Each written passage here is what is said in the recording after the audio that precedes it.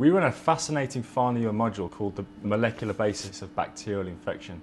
This really gives you a massive insight into what's occurring at a molecular level on bacterial cell surfaces and how they interact with the host, such as ourselves.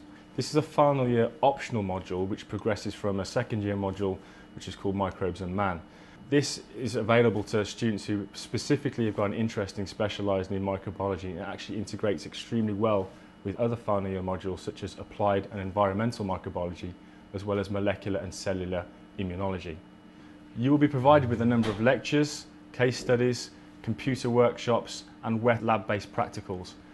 In terms of assessment, we split the module into two main routes.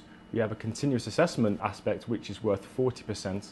The remaining 60% of the module assessment is based on a summer exam.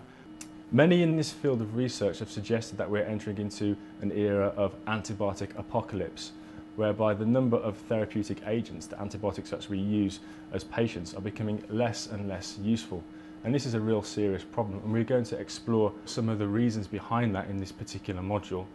Also, we're going to be taught by a number of lecturers and scientists that employ state-of-the-art techniques such as high throughput screening, which are involved in trying to identify those new drug targets and new drug molecules which can hopefully be progressed into the clinic sometime in the future.